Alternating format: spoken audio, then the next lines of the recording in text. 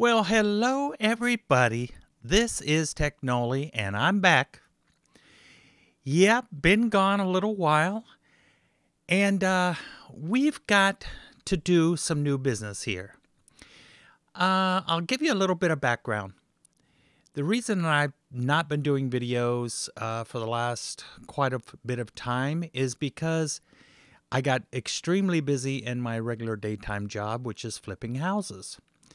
So got really busy. Opencore went through a lot of changes, and it got more and more difficult to even make EFIs that were dependable, and it just got to be too much for me to do both the YouTube channel and repairs and flip houses. So anyways, I'm not doing that anymore, so I'm back doing this, and I want to build the YouTube channel much bigger than it already is. So I've got some exciting news. I'm going to be giving away EFI folders in all of the new videos that I do for 2023 from now on. We're just going to give away the EFIs. And so why would I do that? I want to build the channel and have more and more people wanting to Hackintosh their PCs. So I figure that if I give the EFIs away that I know that are working, then that will increase viewers and views on my channel and increase subscribers, of course. But I'm also offering a new service right here on the webpage that is free PC repair. So what in the world is that? If you have a Windows machine that's broken, whether it's a laptop or a desktop, I will repair it with no cost to you other than shipping and the cost of any parts that may or may not be needed. And you ask, why would I do that? It is also to expand the viewership of my YouTube channel. If I can do things besides Hackintosh builds, I can do PC repairs online with new videos, that will also increase my views on YouTube and, of course, build the channel. So those are the new things that are going on. I am offering for you guys to send in your motherboard with this Get OS installed and Zoom support for people that just can't wait, that need, immediate access to services. So what we're going to have is, like at the end of this video, we're going to have the EFIs start to build on the download page. So you'll be able to just simply go over here to the downloads page and just download the EFI that'll be here for whatever particular motherboard.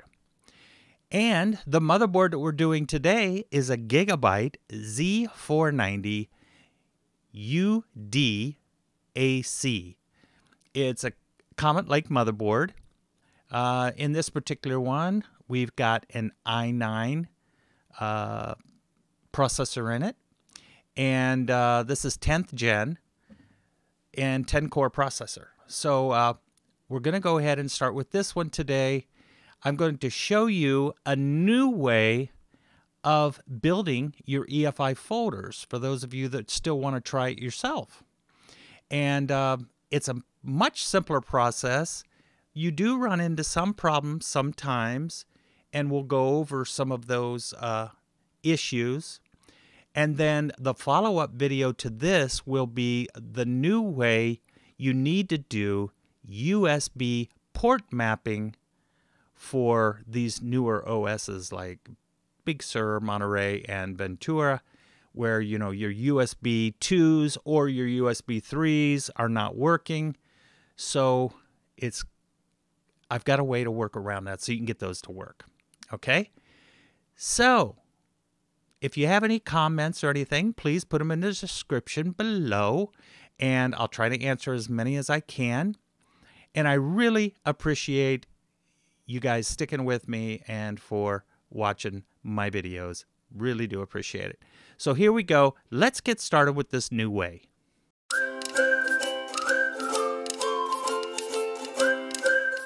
Okay, guys, so here we go. There's a new program called, let me show you here. It's on my downloads page. We're going to need this. OC Auxiliary Tools. And you can click right here if you want and just download it. You can build your EFIs in Windows if you want, Linux, or Mac. I downloaded it. It's right here. And so what we want to do is just open that up. And it opens up like this, and just drag this over to your desktop. I've already done it, so we're good to go. Now, as I said in the beginning of the video, this computer is a 10th gen, okay? So when you first open this up, you want to right-click and then click Open, and then it will open. Now, the first thing we want to do is we want to go up here to Edit and go to the database. All right, so in the database, we've got all kinds of generations of different motherboards, okay? Now, ours is a 10th gen, so we go right here, 10th gen, and we want to use the iMac 20,2 because ours is an i9. If you're using like an i3 or an i5, you want to use this particular SMBIOS setting. And then we're going to click Generate EFI, okay? Now here it tells you that finished generating the EFI folder on the desktop. The following files do not exist in the database at the moment, okay? And so this kext right here, CPU friend data provide .kext, okay? So we just say okay. All right, so now we've got our folder right here. And if we look inside, ACPI is already handled for us. Kext, though, only some of the kext are here. We still need the LAN controller, which on this particular motherboard is a Realtek 8118. So we're going to need that and a couple of others. So let me show you what's going on here. So we go back here, and under Tools, we have nothing. So we're going to need something there too. Drivers, we do have what we need.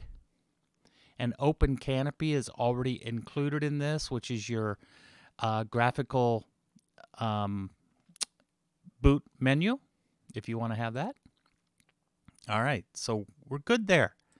Now we come over here to the actual program, and you'll see here, these are all the sections that we used to see in Property, the ACPI, the booter, you know, all of this. And what this tells us is, as these items are turned on, okay, they're all set to true. So now we can go over to Quirks, and everything is already done for us, okay? Booter, nothing there. This is where we have kernel patches, and these first three, if you'll see the little hash mark before them, those are all turned off at the moment. This is one, though, is turned on, and this is for the built-in display controller, which in 10th gen was still possible. So, but with Ventura and Monterey, there's no longer support. So now we click on kernel, and we see we've already got all of the kext. And notice here, you're going to see that they are the latest versions. Now, there's some of these that are not turned on, and that's because they don't, you know, the program doesn't know if you want to include them or not. So the ones that I did include were this one and this one in our EFI that I just did on this particular Ventura build. I did not use this one. This is for i9 10850s. I have a i9 10900. All right, so then we can go over here to Quirks, and we see that everything is already done for us, guys. This is amazing, okay? So we're good to go ahead and move down here to miscellaneous. Now this is where the menu, when you first boot up, this is show picker. We definitely want to see the menu when we come up. All right, and then these are tools. Now, in the new version, the newer versions of Opencore, the reset NVRAM has changed, and now we have to use one in tools. And the one that was in tools was called clean NVRAM. All right, so let's go back over to my site here real quick, and let's go to Opencore versions, and we'll just download this one, the latest version, the release version. Okay, and we'll come over here and just grab it, put it over here. Now, I want to use that clean NVRAM reset because sometimes when you're booting up a new Hackintosh, you're just starting out, you'll run into problems, you'll run into errors, you'll run into stops where it's going along and everything seems to be working fine, then all of a sudden it stops. Well, it remembers that the next time you boot, and so you have to clean the NVRAM. So we want to have that option when we come up to the picker to be able to clean the NVRAM. So we'll go in here and we'll go over here to x64, EFI, Opencore, Tools, and we want to get this clean NVRAM. Now, here is the folder we're working on, the EFI folder, right? This is the one we're building. So we're going to put this in here. So we'll just grab it and put it in there. All right. So now when we go back to our OC tools, we see that it saw it and saw that we put it in there and it turned it on. So it's ready to go. Now, all of these other items are already taken care of. You don't need to worry about them. Okay. Sometimes we have to worry about this. Sometimes it needs set. The security or secure boot model will have to be changed, but for this particular motherboard, it's okay. NVRAM. All of these items are fine. We come down to this one here, and we need to change a couple of things. If you remember in the old days, we have our boot arguments in the Opencore or the config.plist that we have to add in, and we still need to do that. While we're right here, I want to set this to 8 zeros. 1, 2, 3, 4, 5, 6, 7, 8, and hit enter. All right, so let's go back over to Opencore. And we want to look up the guide.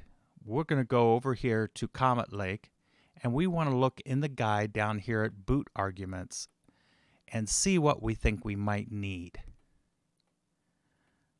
All right, so quirks.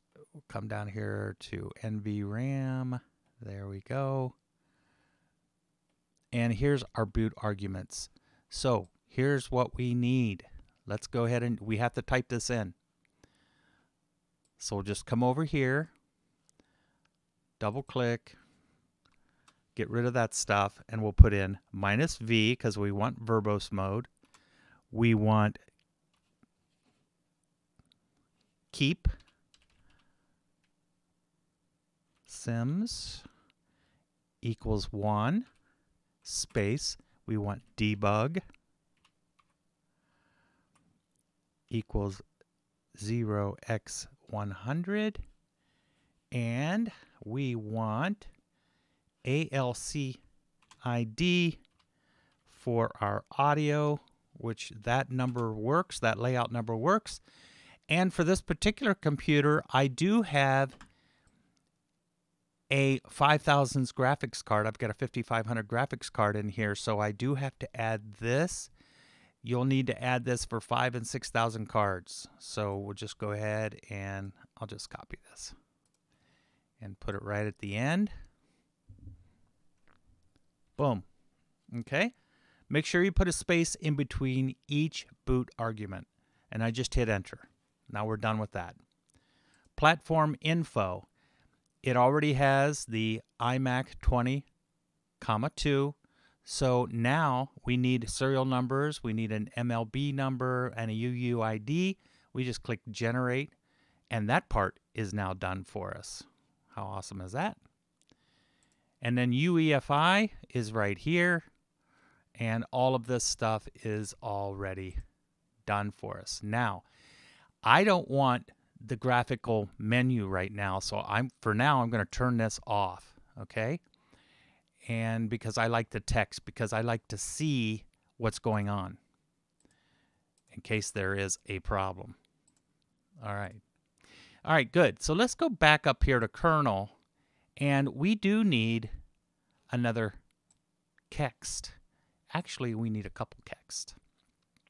All right, so I'm right here in Opencore, and I'm going to go to gathering files, and we need kext for our Ethernet. Like I said, this particular motherboard has a Realtek.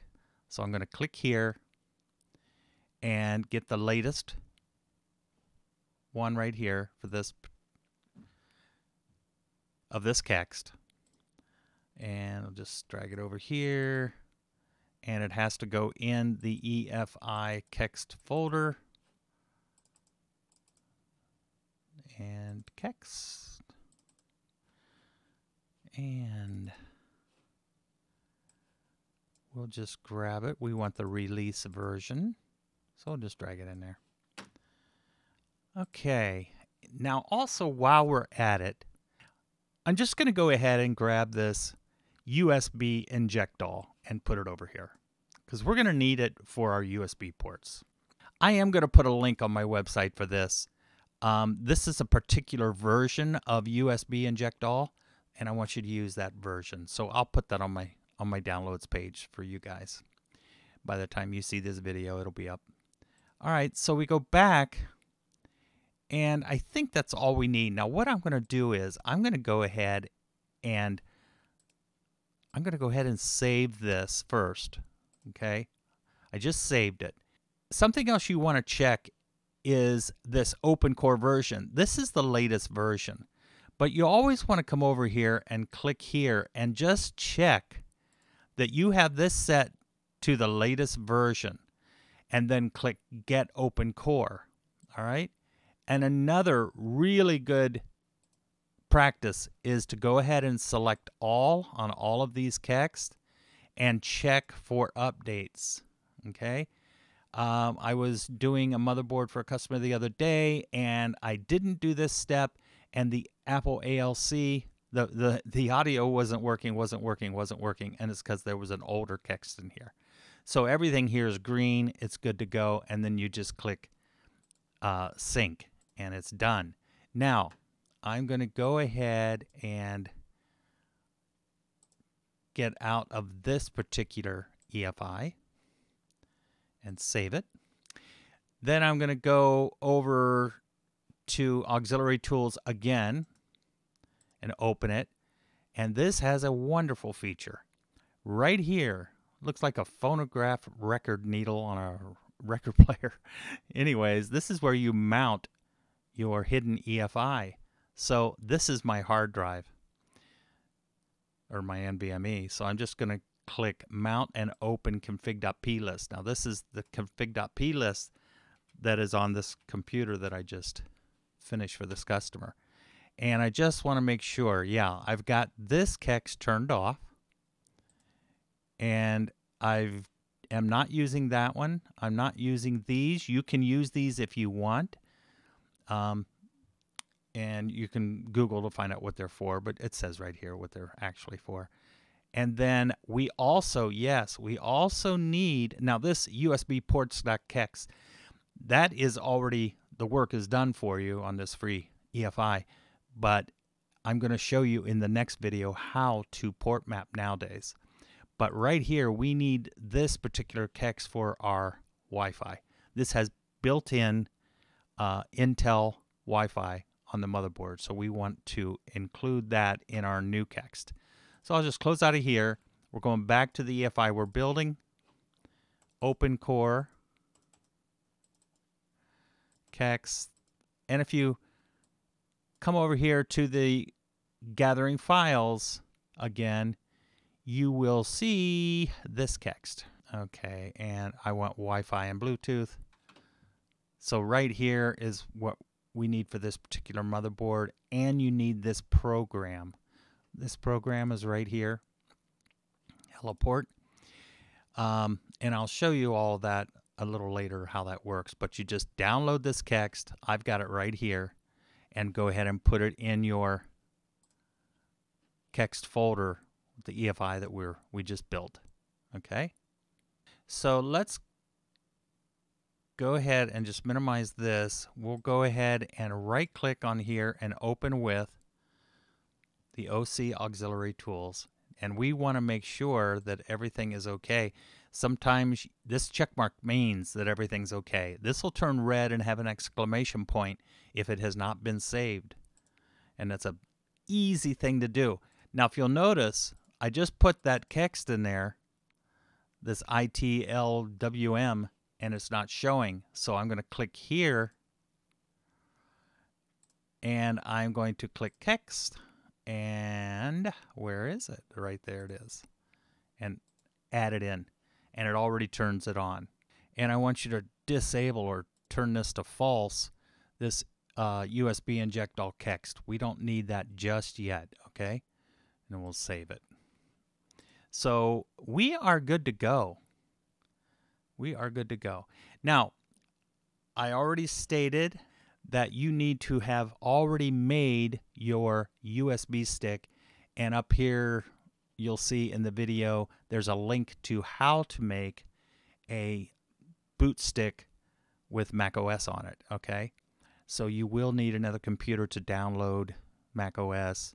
Whatever version you want to use, whether it's Mojave, Catalina, Big Sur, Monterey, Ventura, you should have no problems using this text on this particular board. All right. So everything's good. We want to click save. Right now it's blue. That means I haven't saved it after I made that change. So now we're good to go. I'm going to go ahead and put in my USB stick. Let me grab that. Okay.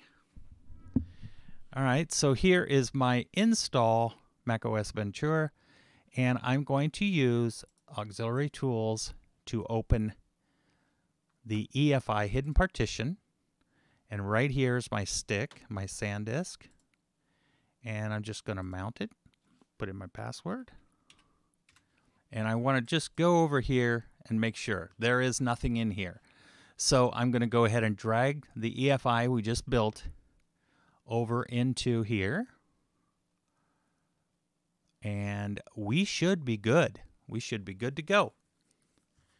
And I'm going to show you the BIOS setting on this particular board. Most all of these 10th gens, it's the same BIOS settings, even for 9th gen, you know, same BIOS settings that we use for everything just about. All right, so I've got the USB stick in. I'm going to go ahead and close this down. We're going to go into the BIOS right now so I can show you what changes we need to make. Start tapping that delete key. All right. So we'll come over here to favorites on this particular gigabyte. And there's a few on here that are just easy to get to. We need CSM support disabled. Secure boot mode on custom is fine. VT-D is disabled.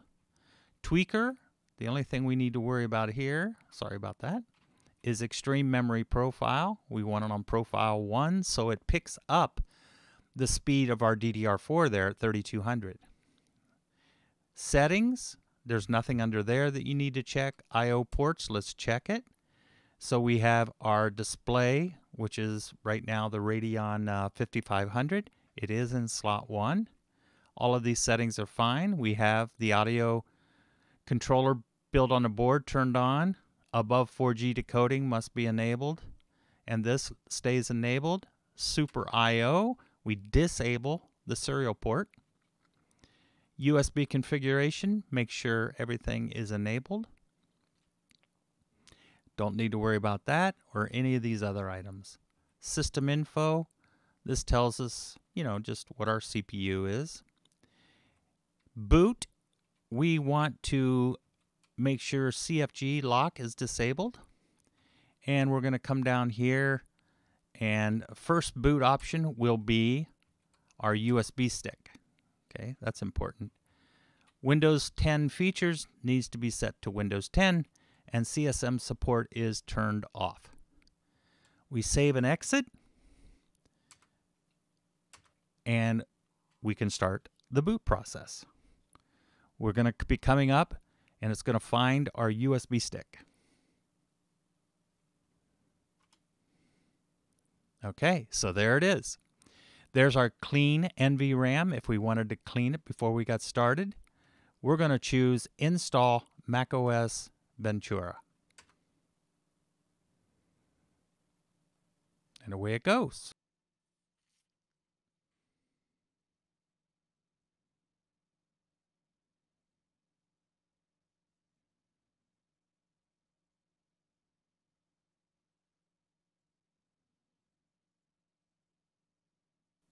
Okay, guys, it's really quick when it comes up to this, so we're ready to start erasing this NVMe drive.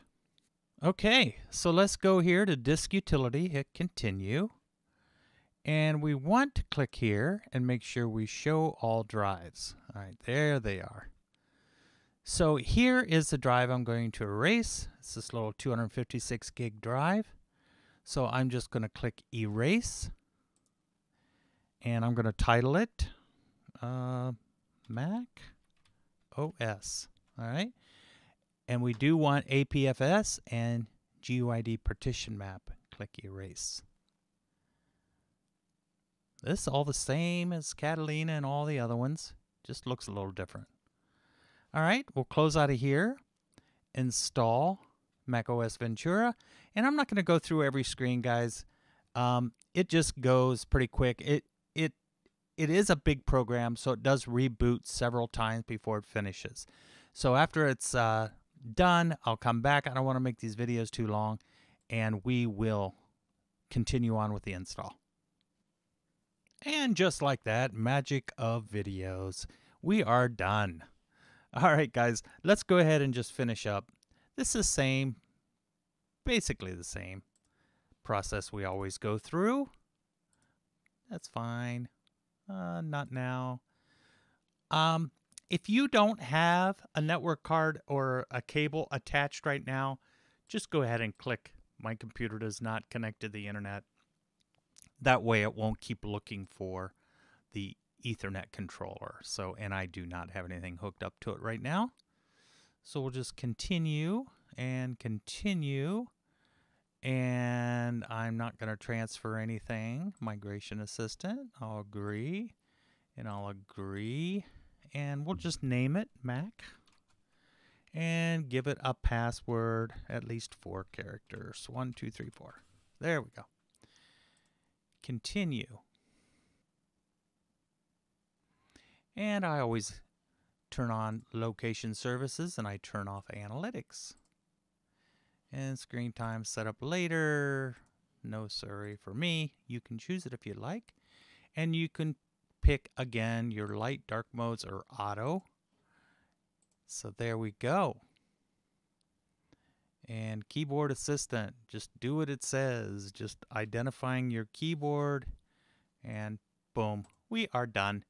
Now, I don't have any internet right now.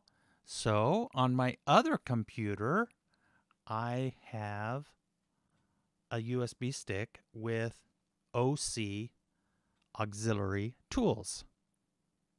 So I'm going to grab that. All right, let's see if I've got it here. Yeah, there it is. So it's a good idea to go ahead and have a USB stick with this on it so you can transfer the EFI folder to your hard drive. And also, you want this heliport download also.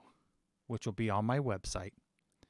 So you can just download those two things. So we'll go ahead and right-click Open, and there we go. We'll click here to mount the EFI, and we want this one right here, which is my NVMe drive, so we'll mount that. Put in password, and then we have to go back and grab this, which is the drive we just used to boot the computer. So there is the EFI. There's the EFI folder. And then I'm just going to go ahead and go right here to the EFI on the hard drive, which is right there, and drag this one into here. So that is it. Now we'll be able to boot the computer without the stick. And while I'm right here, I'm going to go ahead and install Heliport for the Wi-Fi. And just agree to all this stuff, guys. And drag this into the applications folder. All right, done. So let's pull out, or let's go ahead and eject our stick. And we'll eject this USB 2 that had my OC auxiliary tools on it. All right, there we go. Now we'll restart the computer and watch this thing boot up.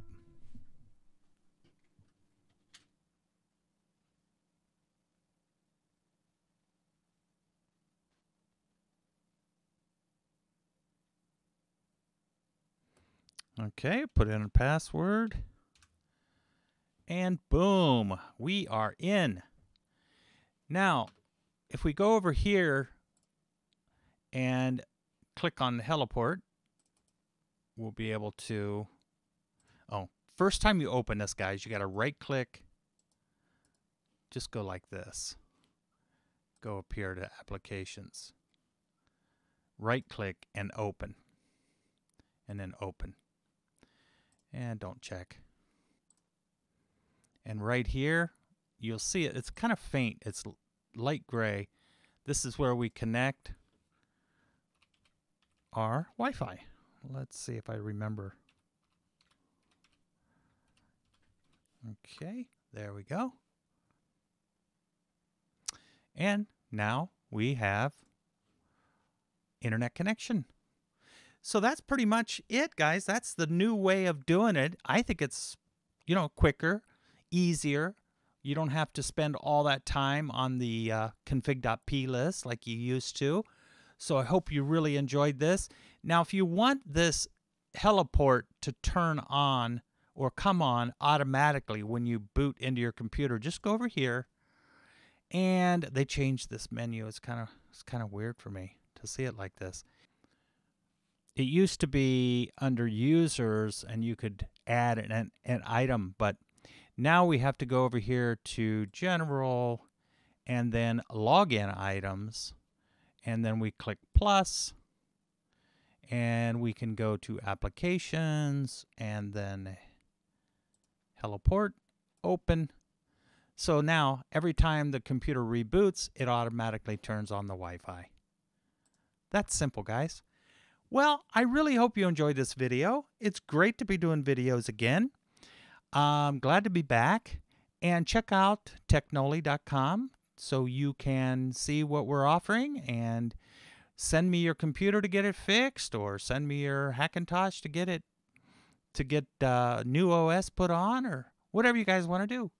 Thanks so much for watching, and we'll see you on the next one.